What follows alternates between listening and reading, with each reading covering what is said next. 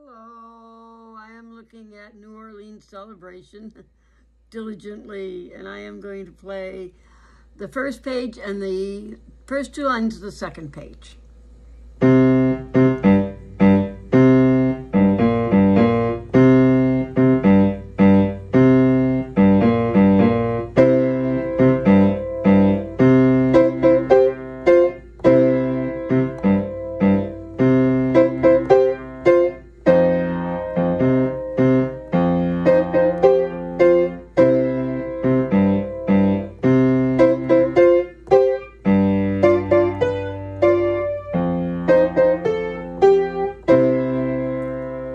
Go back and look at measures 10 through the first note of measure 15.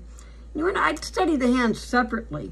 So the first note in your left hand on measure 10 is F. That takes care of the whole first measure. The second measure says all cows. And then now you're on a line. The very first line of the left hand says grass. And back to cows. So your right hand has, your pinky's on C, your number 1 is on F, but sometimes your number 1 can play E or E flat. Your pinky could even reach up and play D. So in the right hand, measure 10 says, so my thumb did a lot of work. There's the thumb, and the thumb again. And in the very last measure, your thumb again is going to work hard because your thumb is covering that note, this note, this note. 3 notes. So the last measure, the right hand says, so I use the thumb twice, and then it goes into the next line. So one more time, measure 10, 11, and 12. And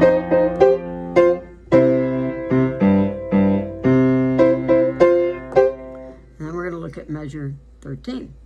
The first note in measure 13 is good. Good boys do fine, always in left hand. The first line is good. And then the measure 14, the left hand says F. So good and F. In the right hand, your thumb, remember, can do double duty. It can hit this note or that one. So the thumb is having lots of jobs. Your little finger is going to have an extra job, and it's going to reach up to D. So the first note in measure 13 in the right hand is D, and then on the bottom F. And then it says use your 3 on B, and then back to, and your hand's going to move back down a bit. And you go back to your C on top and E flat. And then on a measure 15, so altogether it's,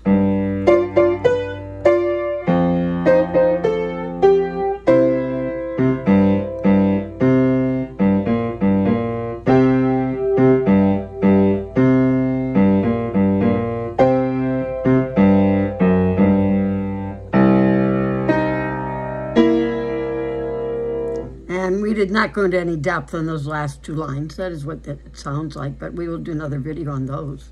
Have fun. Bye-bye.